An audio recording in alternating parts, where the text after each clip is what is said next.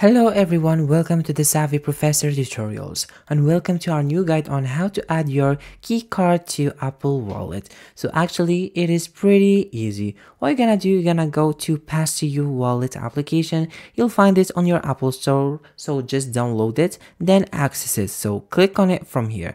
Now in the search bar, you click on Key. So when you click on Key, you'll have many templates for different cards. So for example, if it's a launch key, a card or anything, you can add it. Let's say for example, we have a magic key pass we want to add, so let's click on it from here.